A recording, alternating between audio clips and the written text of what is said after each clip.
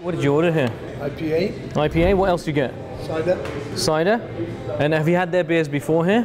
I have, certainly, yeah. Yeah? He's from Wales. I'm an Englishman, so I know how beer is back home in the UK. I thought you were from Pittsburgh. Well, yeah, that's what I tell people. I'm from Pittsburgh. The Fraser Region's craft beer industry is hopping. Market share for this artisanal beer has doubled over the last 4 years. BC Craft Brewers Guild reports growth from 9% in 2009 up to 19% presently. Check this out. This is part of the art of craft beer as well, is taking beer and maturing it, having a maturation period. There's so many different tastes and so many different kinds, and it just keeps evolving and evolving. It really does. That's a lot of beer. It is a lot of beer. That's a lot of beer. This is the mash tun. This is the beginning of the process. What's the next step? Next step?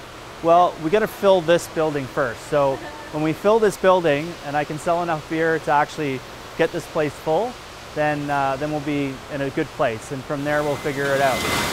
There's stuff that we sell in the store right here that you won't get anywhere else. And we make a point of that. Canadian craft beer sales hit 174 million last year. Up from 84 million just 4 years ago. I'm Leah Bolton. And I'm Atwal for Joy TV News.